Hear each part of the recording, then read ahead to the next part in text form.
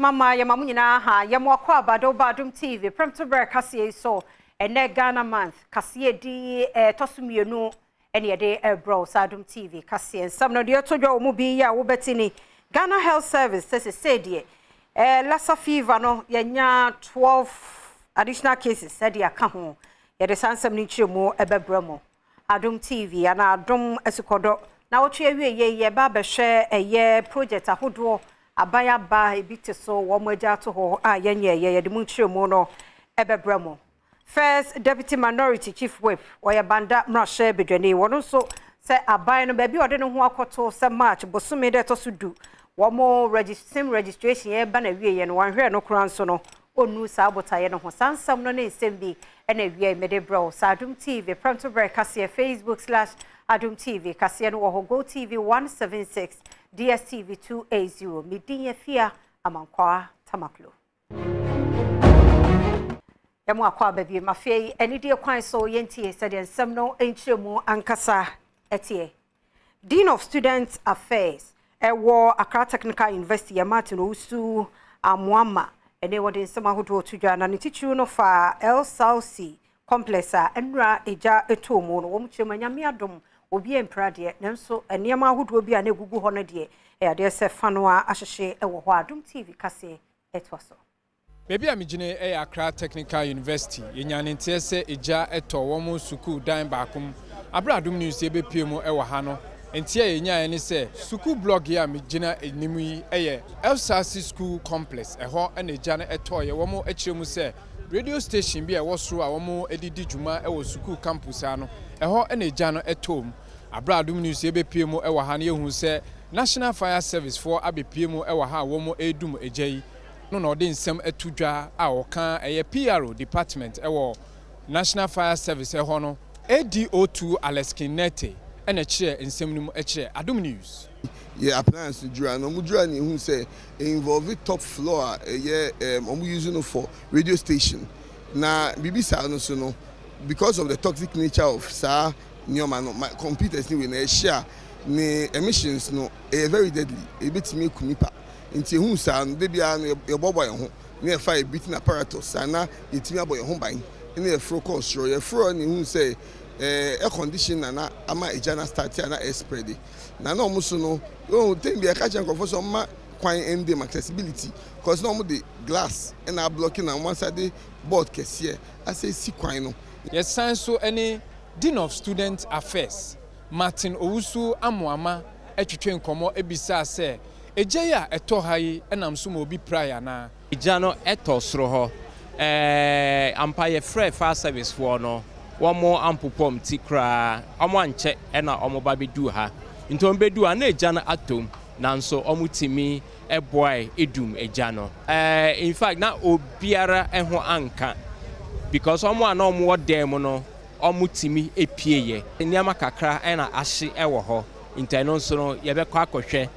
na school for no eho niema a touch ma no ne yahwe na yenso yetimi aye bibi ede aboa wom amani boy me amidi free Accra Technical University ede brel no medin ede Prince Owusu Esiedu Adom news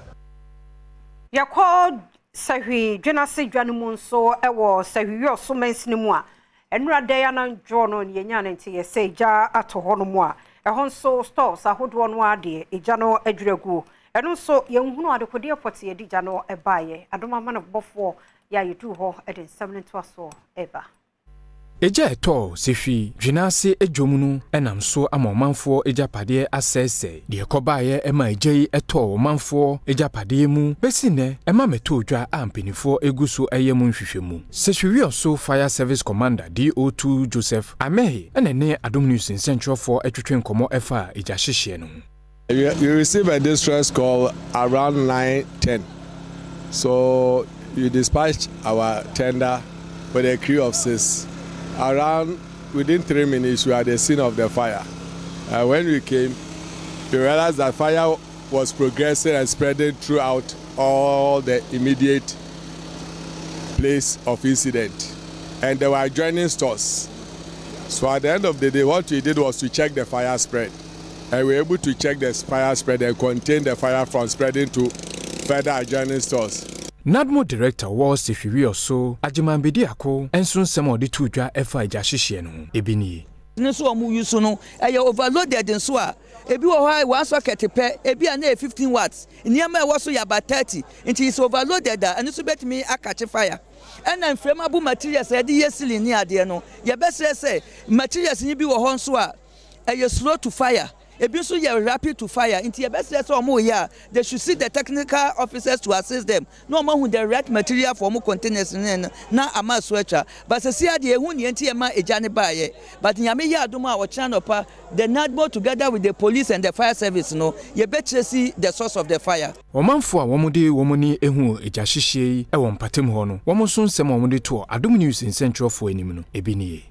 ena me call omo office nti me du kokoro na me hia omo a no omo ba na me omo san omo achi nti eduru an ma won say omo tumi ndum eja no emra light ye den e wo ho ena me call top ena me kokko tutu fuse no bi nti me ko tutu transformer fuse na e wo ayi ho no me de power no ba market ya no me say na me ko tutu ye na eja no aso bubububububu afi ye bedu ha ne ye nyamoa fire service won bedu ha so a ka no mo ye ensuo no be se ne be ba na che nti mo kakra ye boa ne samanfo pure water e wo form no ene so aba ye Premtobre Kasee gusua ijashishie ya amani muso yakwa akrofo mensini mu wasantemante mu nso a ebeto dwa se 14 bedroom flats I no ewo techikrom ebedun ko no fe ehon so ja tomo asenya pade dodo no a Adom Kasee etwaso ene wukuo agefo bosome de toso aduonu wotwe afimpinu ene aduonu miensam ebra na anopa no nkono aboapa ho sima aduasa ena saa ejayi ehyase obia emprade nanso danmu ne nyina edwiri gu fom a ahyedwirebe abra DO3 Frederick Jima ya woye municipal fire commander ewo Apadentra East mensini ni mu ene Adom Kasee amane boni Mohammed Radiudin Rasco etwetwe nkomo no ene wode to nanim se de nam so opoti ma eja ne hyase de enya de se ababetu dwane nso wonum de wosusu se electrical fault bi enenam so a ma eja no eto ofie honomo ena me bosu ye mu se wires na wo ha no ni nyina ai dada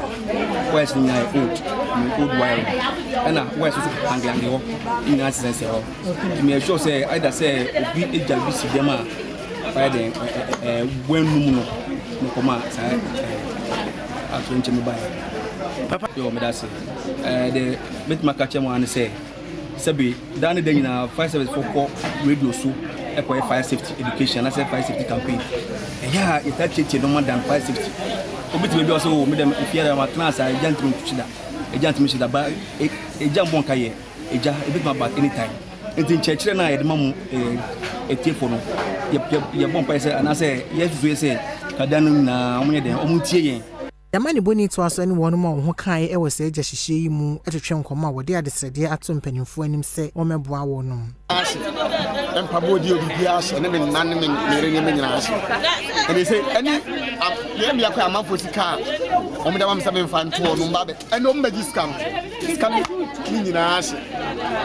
yamani nyina ase sika da dem wo kula 25 men nyina ase ye ne ma me kofa me chemu di bi ko di wodem bi bi me ba fi kula me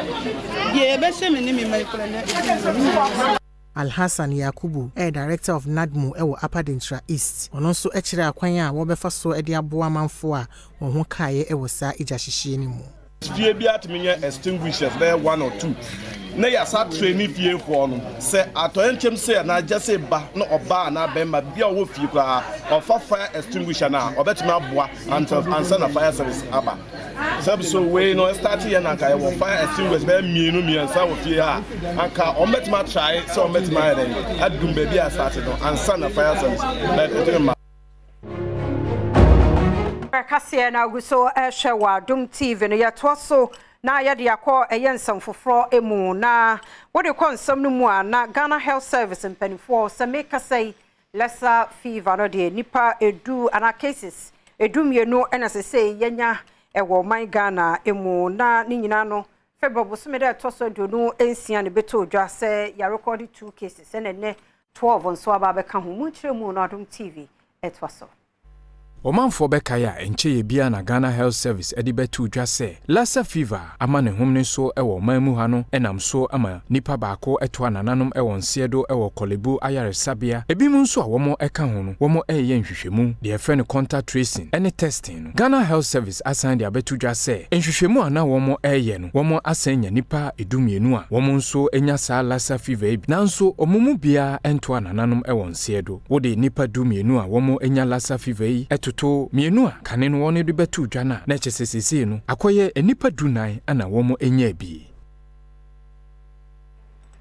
Premtobre Kasee ye to so de akonsam foforo mu na oman Ghana mu mrebi atwemu enkwada a womo enya mfie mienu eba efomo no na uhunu ebimu womo nyinimu a na enkoye wo se wadidie mu no na enhyeda enkoye sa nanso enei saa niema no nyame adom abafom esan World Vision for womo aya womo de aboa na wombotaye ene se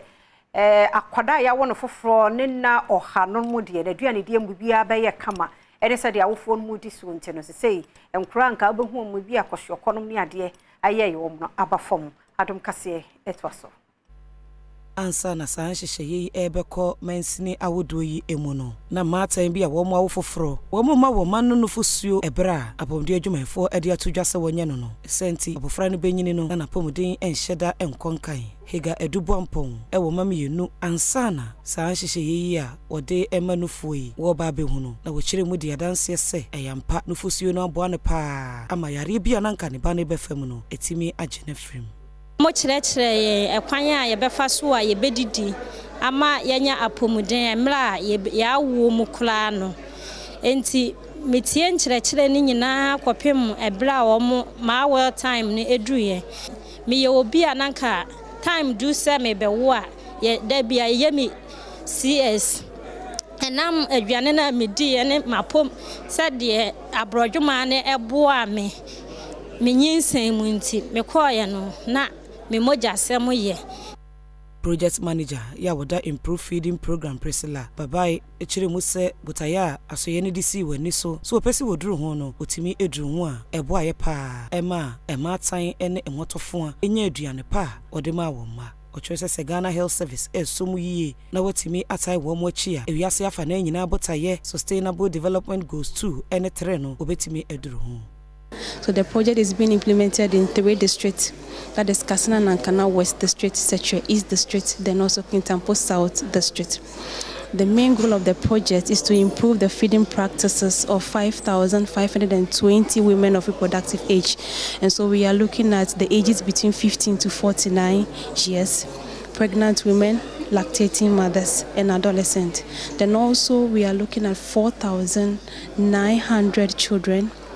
under 2 years, so the so-called 1,000 days of life.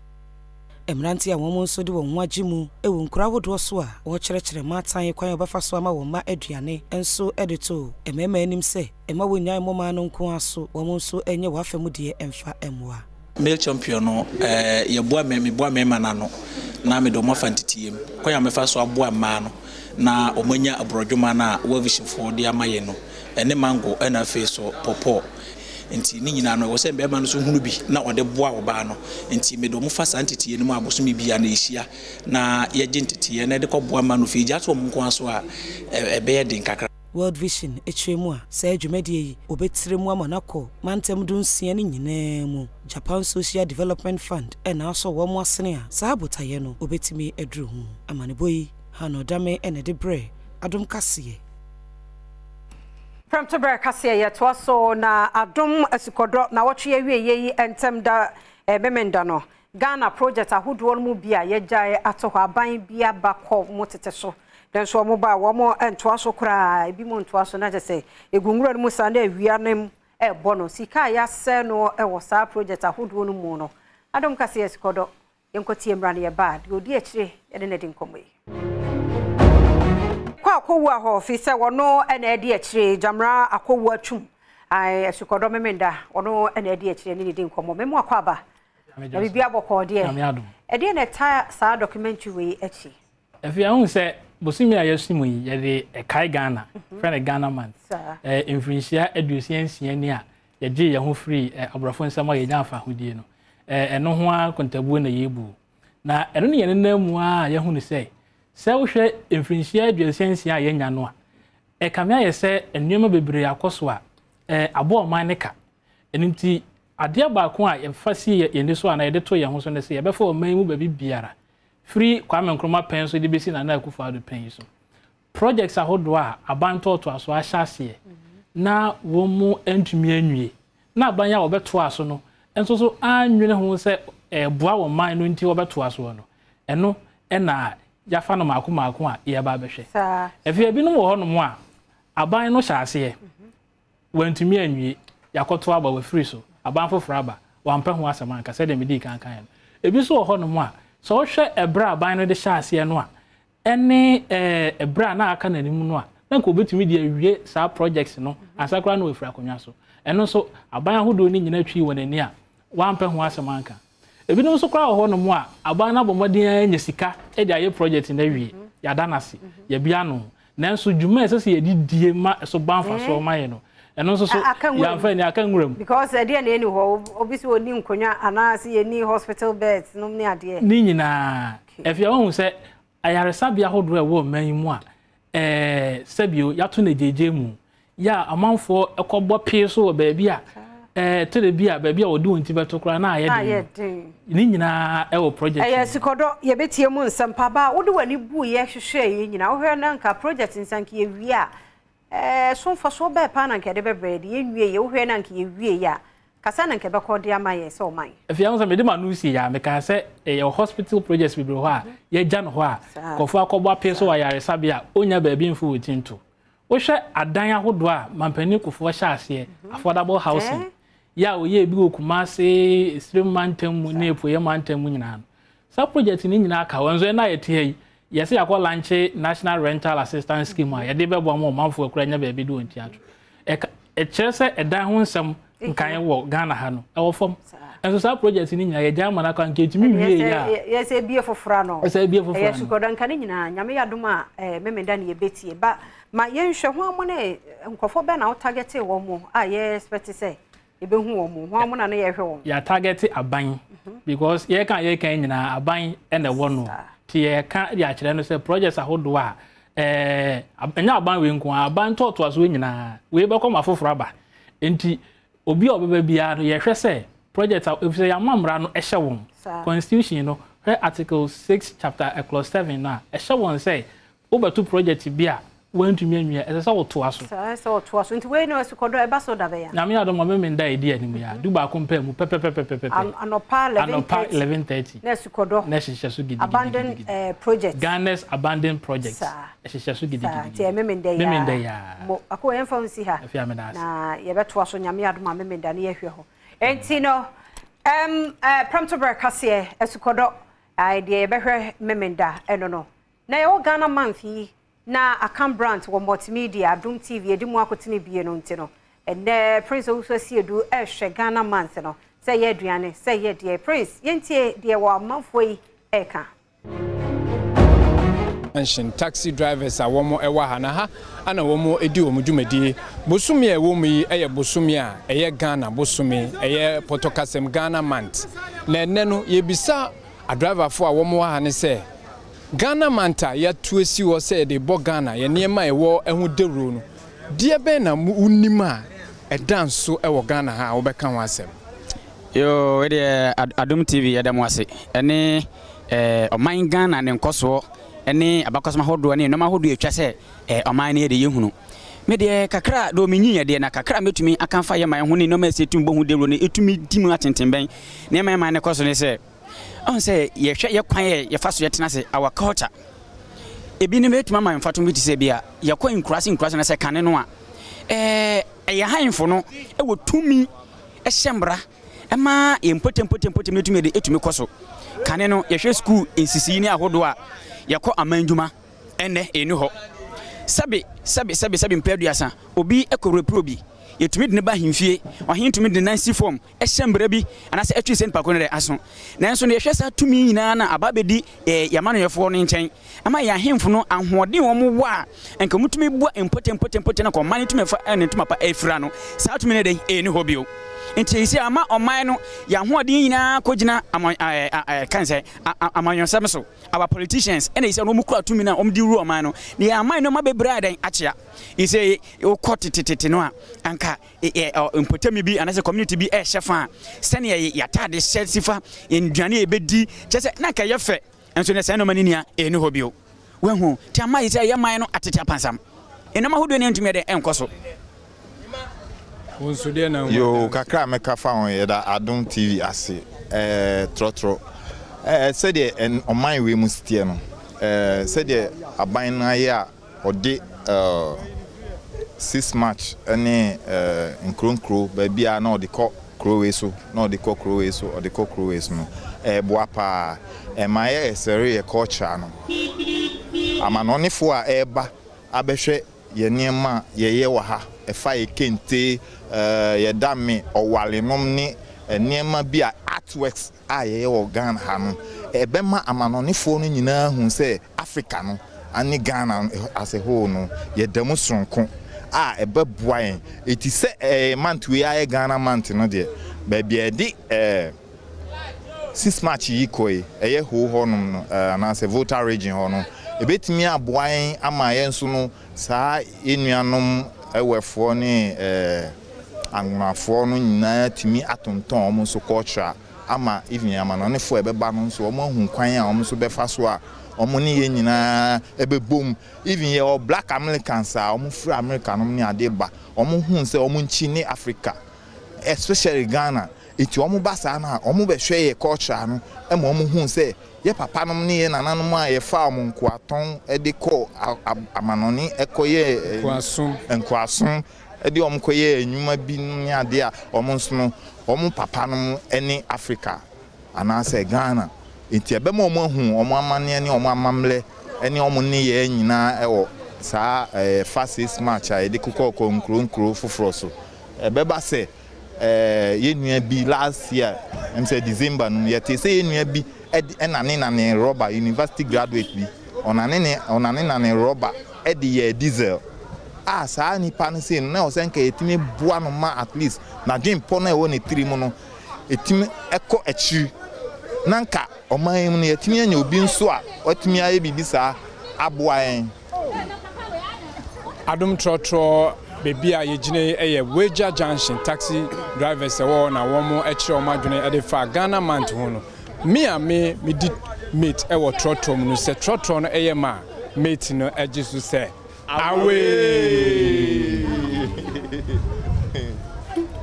Premtobre Kasee da we social Adom TV ni medin afia amankwa tamaklo me ento so na yenko yensam foforo emu na bedon hwe enwotwede na nrahye bedwafo wum gino mo na so den je achinye obi a kire na dwen ewo ye abato ensakra ya hodo electoral commission penifo pese wo de ye adwuma wo 2024 no emu nanso ni nyina emu no kokuma wo nrahye bedwafie mu se enkyeremu na isi de ba ye ne de ento wo no masum Adom TV etwaso Ene da wo mrahye bedwam no dom ketwa no ene dom kese no eye ahobo a wo mo ehia electoral commission chairperson Jane Mensa wo be kyerɛkyerɛmu ekire mrahye bedwafo eye sia ekwan a Ghana fo ebefa so a wo mo de Ghana card ebeto aba na bra mami ede ne kyerɛkyerɛmu etudwa ewiye no dom ketwa na wo mrahye bedwam no anya emu ntiase papa enam se wo mo ede to poto kasem se ensema mami no ede betudwa no wantimi unconvention peni ono no da dom ketwa na no ato force ndi tudwa se electoral commission chairperson ensem odi betudwa no openi ono no da NIA ano kenatefa ensem ono nso di betudwa ene osoafo ohwe Ghana sikasem so ensem odi betudwa edi fa sikasem ehu se wo mu nina ya hoboa se wo mu behwe ama Ghana card yi wo manfo etimi di ato aba no eye omo adwene mu na if they will have to use the Ghana card as the basis of registration, we demand an independent verification of the numbers that the National Identification Authority has put out there. Independent verification. But we can't vouch for these numbers. We need to go to our constituencies to find out whether the numbers they are giving to us are adequate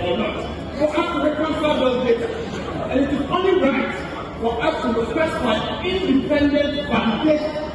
So that the independent body will say that yes, Ghana has made the time that we can use Ghana card as a sole identification for registration to vote. Wadi ni nsɛm ne to dwa ewie no openi ɔno na Adom Kasee no ano ɔsɛkye mensa bonsu enso ɛde nsɛm sei na to dwa. The chairman, I want to know how true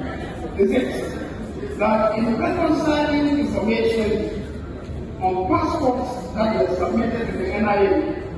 for purposes of registering to obtain the Ghana card, the NIA has detected that there are several hundreds of passports, thousands of passports that were submitted to procure Ghana cards. Deputy Minority Chief Whip Okobandan so wadone wo mrahye bedwani Ahmed Ibrahim say aban bese dincho ebiem ewo March bosumi esimu ide tosu edu ya watch say wo se Ghana ni bia wo card wo SIM card no eyese wo register na ninchemu no ne Adom TV edim komoyi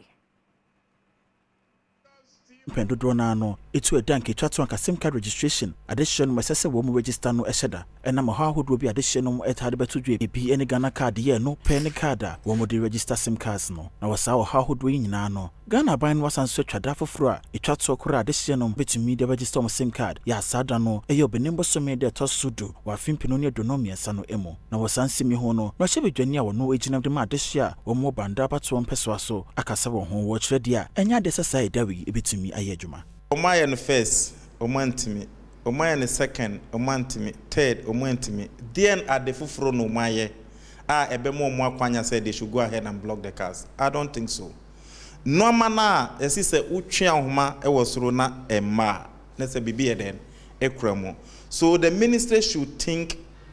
twice. Ahoma na omo utwe a emma no mumfru enkosolve that problem. So clearly there are challenges. And challenges na ewono ebini say 1 abano the NICA, 2 omo the technical persons nika, 3 delays in releases of funds, 4 there is no internet connectivity. Enwachi Ora Ahmed Ibrahim saso ebisa nsɛm bi edefa besian ya parliament agiatum se communication ministry and national communication authority no nanka embo nanka registration na wo mu eye no enhwe wo mu internet no ho ensem okasa no sei eno de tudwa sa deadline na wa ma 10th March no the serious problems ebeba because enra ye share NIA no NIA for si baby bibiri wo ho a omu ne internet connectivity.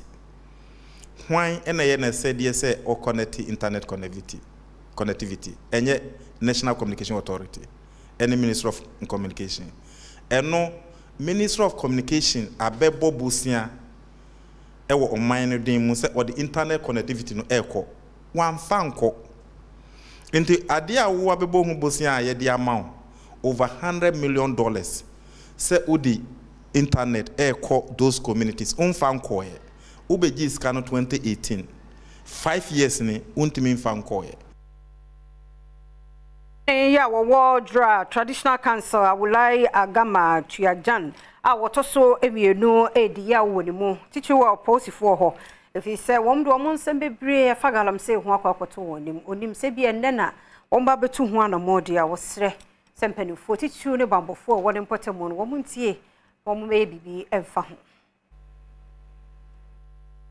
Divisional Post Commander Fufra Womo Edinaba Nzima East Edinsahwe ekopie mu ewo Jira Traditional Council no eho ana omanhine owo Jira Traditional Council no awulai angama a otoso mienu no edeto oposi penini ne manfo anim se galamse a yekoso ewo mpatemo no eyade a emoa wo manfo a womo ete ho no odi tudwa se nananom ahemfo ede ato aposifo mpenifo anim ewo mpatemo ho so omunye hu bibi nanso besine womo ente ho hwe wo kiremu se nananom ahemfo ede nsem se eto aposifo enim efa omanfo a womutu galamse hu na sa aposifo entu hu anamo a ebehedan na womo ebetimi aka ho no ho abom etu galamse ase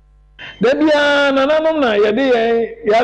ya to ye fense e poeti se nananom na hwe magalamse e koso ebeyampa be yabi bebre so enyampa be bebre no ube kwa report de ama police no yenti wasem bio mekai kakukrom kakukrom ho no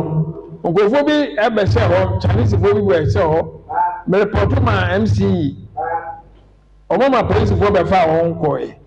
up to ne say kwesi say ehu bi ni ebe ka kire mo na se mo ti one amoya mo my feedback Nifa hine wo Jira Traditional Council Nana Akrade a otoso mienu enso ensemo de tudwane ebini Menjira akohero masre bibia awa enim de eni krata wo Juramamu oye ebi atimba adwuma mining na adwuma bia le bia no ye besrew bebre nananom ye srew eni krata hold on awakata so a mesre de erebe ba hifie na nananom hu de ampa de abemu we approve there ye wajuma Divisional Post Commander War in Zima East Superintendent Isaac Sokpa enso nsemo de tudwa no ebini se nyamia bomoden e de ya bahase emeye ho adwuma de a na ewose ye banananom na ase na ye ne omo bedi nkita ho na obi ehu ro a esese o play se obeboa the established institutions of state na yetimi a provide security amaye ho for our development. Dr. Opokujan, your doctor near Benny Emua, Wabinepa, was Sikado, Government Hospital. The name what they are the same Magana phone, Brano, young choir, Sabian, young choir, said the Nino, the Bob Brettier, on the Adom TV, at Wasso.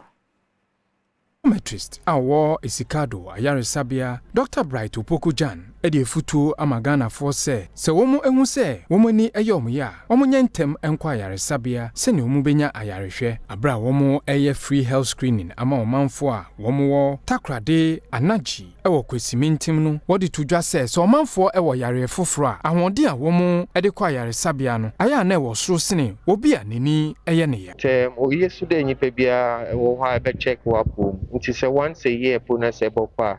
at least based on findings in us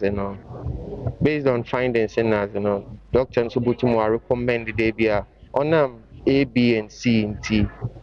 beyewo regular screening ebia once every month, twice a year, and also the once in 4 years. Healthcare no onye easily accessible by the majority of people. Inti say if organization be them was the health screening it was about or good, even though or the basics and the vitals in the whole use now was A, B and C on oyede ubia baba na wa baba. Club President Edema Club no Angelina Yale ensemo de tudwani Rotary Club of Takrade Anaji as part of your activities for the year. This is also one of them. The Eboco community they have health screening. So we are tackling eye and general health now. Free NHIS for them. Yeah, sugar, now hypertension, now yeah, show your main aim there, your areas of focus. This falls under disease and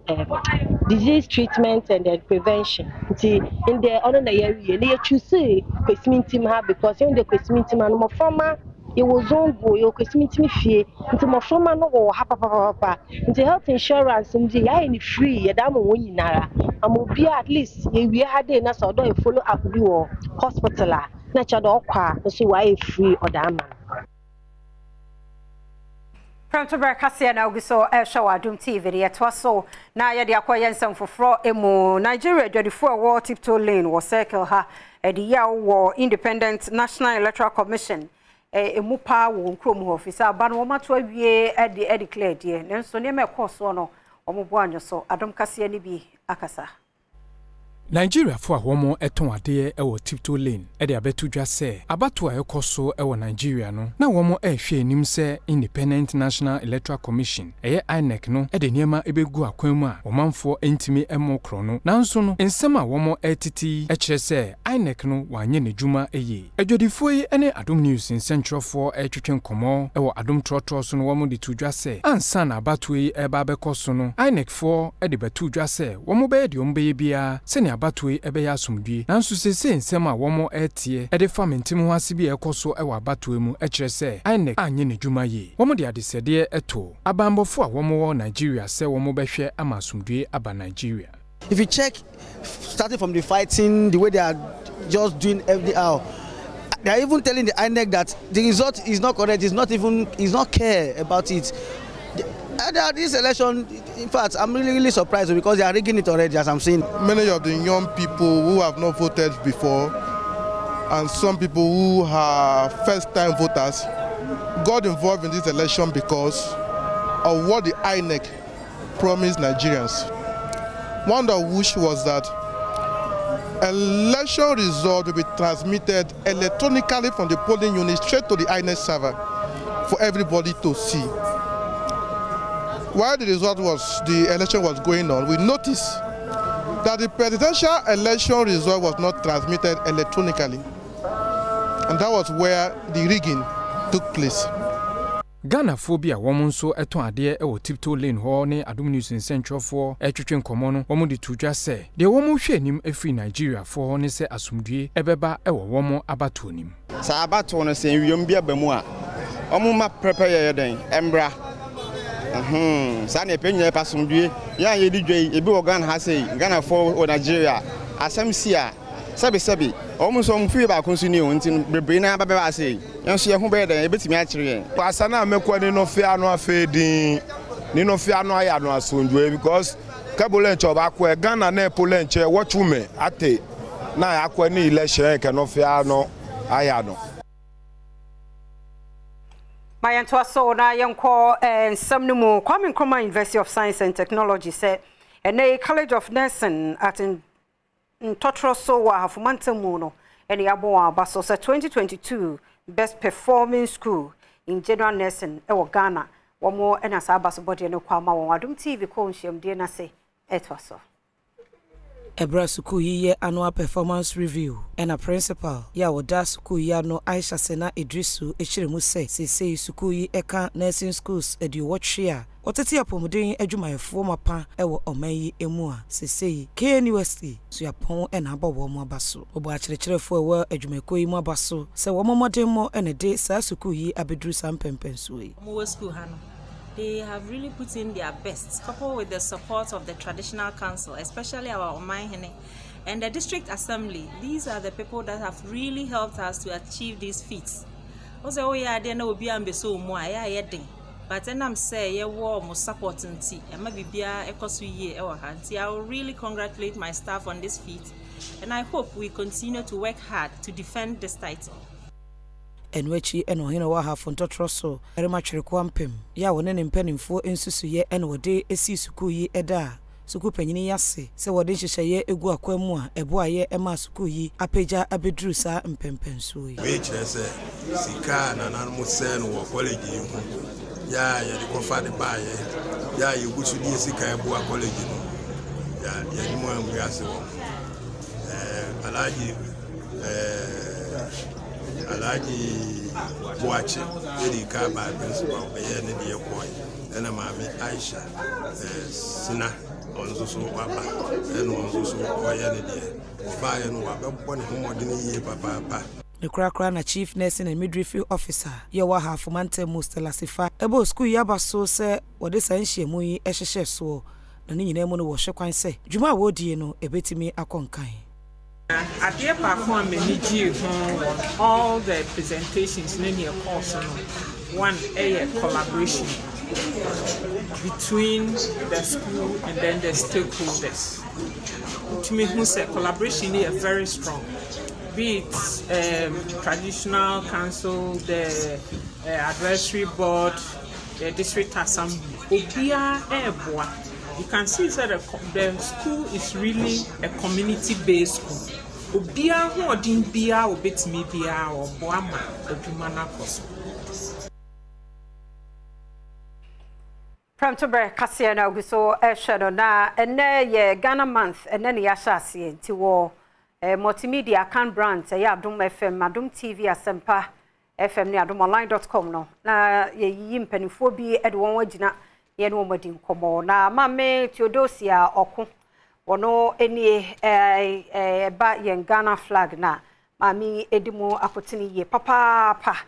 ene ba hockey nsoso a ono nso edimo akotini eye na first female chairperson da Ghanaian Hockey Association no na odimo akotini papa enti ne ho abakosem nie ene wo Ghana month eye Adom TV no mami Theodosia Oko ne de no yentie ne ho nsemi embra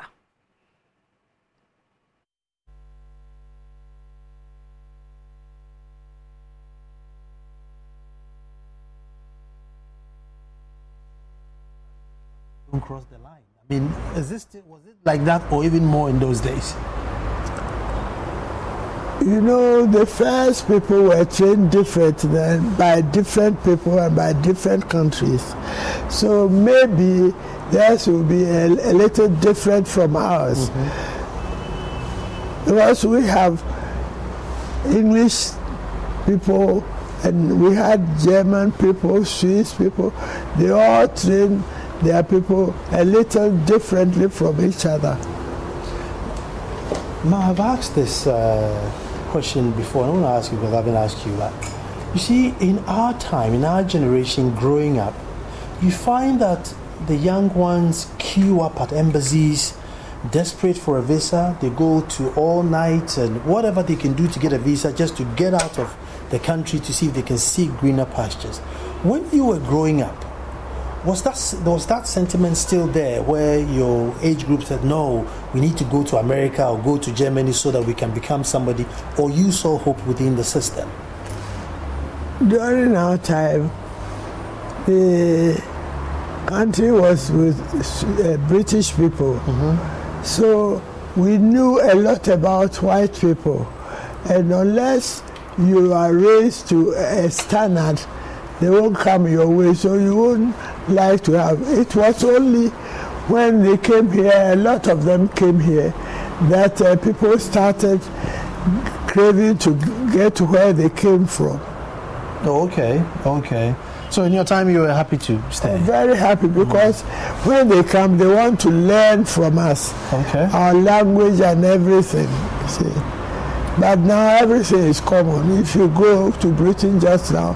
and you start abusing a white man, we tell you, I've been to Africa before, then you are ashamed. Enti mama Theodosia Oko. Then yetene kan nti we ya kan won wan so aka bi okọ adomonline.com a ye ja question bi e wo ho utwa achade bebre e wo ho a ye de ma wo nti koso no wafidie na Adom TV Adom FM asempa. He say you achade de ma de hiansa question be busa no be yi na de adu so e ye Premtobre Kasee okomankra Stone na de soro ho no waduro abeka me ho mo akwa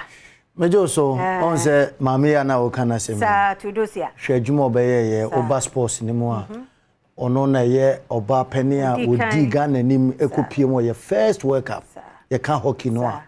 na fe ye de ne din kura beto so se agoprama ye bo hockey wo so ne din da so e ho ba bi mama besu ya sa dem kura na mo yi ne din free so in fact dia mama ya je wo hockey mu no o se hockey no Ghana ha ne ye nye ne se football ye kan ne se football ntia nka mama we de ka se nde ye sports ye de ne honi ene besi ya enti na ye kai we enti question na das ya he say where in Ghana do Theodosia oh where dem nim parents come from where dem nim woni mo ho ene ko ansa wa adomonline.com enye problem why enti no enti dia du so no e me enti wona abeka mo asem za enti abeda so no akan na beda so no hey udie ni afia mankwa yesi ye wo eye ekona ni wo ye eye ekona abusua mu so ena ahafu no waja go so no ho na akwa ahafu se go so no wo ahafu sa na afia anti udina nga say afia befi ya say afia na mra ne befi anase enkoso sa okay mama nkwa ne de e ya mankwa pam papa bi ti so to sem papa e frame na mankwa ma ne nyonwa amankwa yo hima mu anam gina ho no na mo mo fa me nyehwe Evia. De me to no oyo hima na hima ba ko pe na hima YouTube ati no YouTube aha nti we no said ye munimo no na ne ya hyase na ne ye de mate ano nti nya se bia me na me beda so I need the simple sa ai ti o chena so ofofro nso beba okay ye de ye be celebrate obi nso sa na ye be ye na akosi se busumi we be kona wie ye ti na ye meda oh nice ai nti de wudi ye ne bia na de aba me oh nice na very ti na me busa kwan on fa so ye o kam ayo mic no enye waduma nti de na adwuma no wa na kama bia ye kama wa de nti de du so na ye Premtobre agokansie twen okomankra akọ Mamensan enna wase sede ayedi kan akachi ono Ghana bosome na mo na yegina monti na se obanim bosome ena eguso epem ede ekoye nim no na agudie mo nsem ena sabre enkomo awdo ayaboabo ano no so mede ni nyina so eba abedan wo na mom yen hyase emfemfiri enkrofo aman so unim se enada ena yede nkomo a esi enane nansan ewo eye Paris memo ni nyina ne se mpanifo eyi FIFA best footballer na se player odimu pa na basobode ne ko edma line Andre Messi kusitini ema enam so ma obehwa David Alaba wono ne teammate kura ene Karim Benzema wanto amfa ma no ekoto edma abranche efre Messi na eno ene ewura mu no na se Karim Benzema ekire se sa abasobode a yedema Messi no sebe wo mu awia no na se na wonimse nkono ene se etime ekodema no enti wode ne achievement ahodo a woyeye ewo afinimu and the goals a wo share 63 goals 21 assists wo se woji European Nations League champion woji UEFA Champions League woji La Liga woji Spanish super champion wona ji wo sanso agi European super champion enafe club World Cup ni nyina achievement ahodo a Karim Benzema ekire se woyeye individually na se wo kan team ne ho enom ye we nyina da a che se Messi akwaje World Cup ba ko pa eden ye na ye de sa abasobode no ede ma Messi enti Karim Benzema na de abegu ewiase nyina ekire se ampa sa abasobode a eno ada wo mo de ma Messi se ono enanim bobo pa e wa finim no na se yade se omo awia no enti mpenfo ensan hwe kura na wo hwe Ballon d'Or kura na ekọ ma no enti no wachire se sebe ya wiem kakra enso ede amanenti ono so dia wode eba no megidi se dodo na nso a edi bobo na chi no enso ebe debate ehone ahwese ampa se dia Karim Benzema kan ya wia no anasesen ena etie o hwe ne achievement ne dia wan hwa beka se emu owerem kakra but Messi nso no wonje World Cup da ne ye de twa ne mpoasa enti wo koye na wode man no ekwaje World Cup ne de ewiase nyina World Cup eni nhyiemu kase pa football ni nyina no eno ne nhyiemu a esompanti ukokwaje a eno so another kwan a betimi nso de debate ewo ho afi yenku yanim na yenkopie mu ewo PSG omo president Nasser Al-Khalifa papai utum se ena no ena beto dwase wa kidnap owura bi a sebe wode na hyedem ena utumi kofadua na obebo ne kakra wi na wapie na sankomo na koso a endei their urban say investigations no egusu a ekwa nimpa ema chese sabre reporter epiem no de enonso ehonkomo no jede enonso ebro yesan awuramo ewo another story a enonso eye investigations a na we de a branch e friend no eye Ivan Tony wono esina kan edema eye Brentford bobuko no me patro say a branch e dia epiem no say between eye 2017 and 2001 say sports betting won fanya hwe obi ono obobo na wo hye goals na ye hwese wo bobo ni bia sports betting ne de ehia se obetwa bi no so ono go bi obehye bia o de twa bet deda na empenfo guso investigation so far wo manya 262 betting ko a wetwa no man se betting ticket o se betting slips o tun sampa ko enkratasem na ne je ho pa enti sabre dia eba ne se ukogina adaka mu na ese wagitum anase wanyintum no wo se eyampa wagitum betting ne de sebe nkratasem dua enda ho ma eye kraman embeka ne sa nti ono ankasa na wo bobo no se otwa bet ne bi nti nei dia eba ne se akaso twe a ye de ebema no eti wa hwa season ne kra no Ivan Tony enya de obetimi ato aso esanse mpenfo chese ye hu sports betting afolo for ne de na se asotwe kase pa ena no so ebetimi akọ ede amasa abranche na wosina kan ede ma Brentford amede eno so nkomo no mede ejao ma yemfanwie ewo eye kumase na onim se Kumasi Asante Kotoko mpanimfo alanche dwumadie sonko omu kye se akitafo ne se be ya omu ebeba abebo chenku ewa agopama no so nti ena omu alanche sa dwumadie na nei omu ne eye zipe mpanimfo nso ena aye chance hye no enti ewo Kumasi omu ne Beche United akensi a ebetimi akoso no Mr. Edward Asumani ene kasa edeba Kotoko eni zipe nhye ya omu de atodwa eye fanfest dwumadie no na yentie ne nkoma wodi eja efa eye Kotoko fanfest no.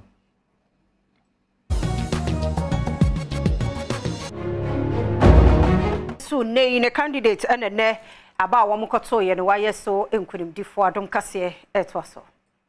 wa homo eton ade e wo tiptoe lane e de abetudwa se abato ekoso e wo Nigeria no na womo ehwe enim se Independent National Electoral Commission eye INEC no e de niema ebegu akwan mu a omanfo entimi emokro no nanso no ensema womo etiti e kire se INEC no abato no nsunsanso eba ebeto dwa no na kenkan no e kire se owura Bola Tinubu ena edikan ewo abato ekoso ewo Nigeria man no emu nanso sede eniema esi ekono ekamia yese amanyoku awodo a woni wo mukosi akan no epese wode ensem no ekoto court wanim ema no edi assembly sanse wo hunu se kana na bi ekoso ewo abato no emu besa homache no nan ena wode betu dwa ewo kasafidie so se wo no ena wadi nkonim ewo amanyoku no abato no emu nanso ansana abato komisan edi abato no nsunsanso kreba betu dwa na chitafo ahyase ebosi se wamamanyuko no ena edi nkunim.